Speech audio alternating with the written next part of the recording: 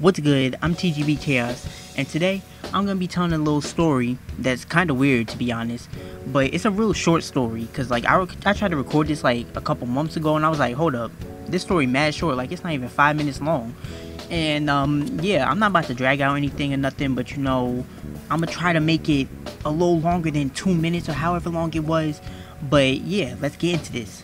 This took place in 7th grade. This was around like 2019. I don't even know why I said the year. That literally had nothing to do with anything. But it took place in 7th grade, and I was in English class, and I don't think we were doing anything at the time. I think we were just like, we just had some downtime. I think we finished whatever we were doing, or like we were waiting for the bell to end, or to ring. I don't know why I said end, but whatever.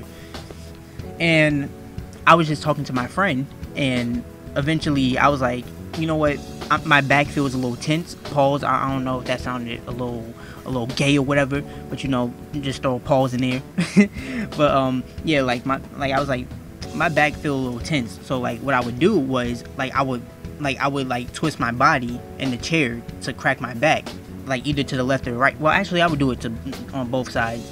And I remember I saw a meme like a year ago saying that like somebody said they missed in those chairs because they used to have the best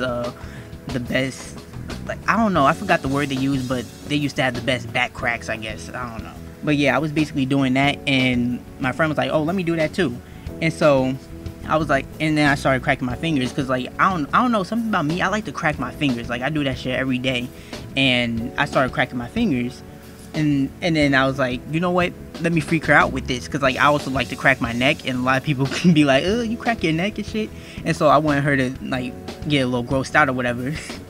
And so I did that shit, and she was like, oh, let me help you with that. And I don't think she said that, but she was like, oh, I know how to do this. And so bro, she fucking cracked my neck with so much force, I thought I was about to fucking die. I was like, is she about to fucking break my neck? Like, yo, cause she just did it so fast and with so much force. I was like, yo, like, I was legit scared. I was like, oh nah, I'm never letting you do that shit again. I was like,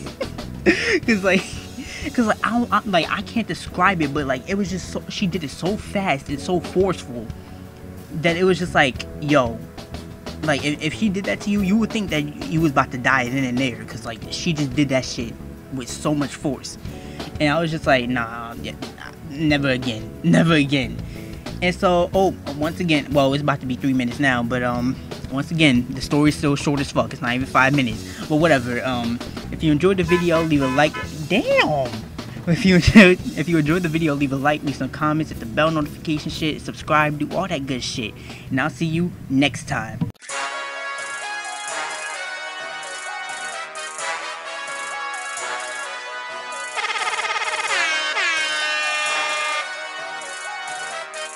James Mills Production.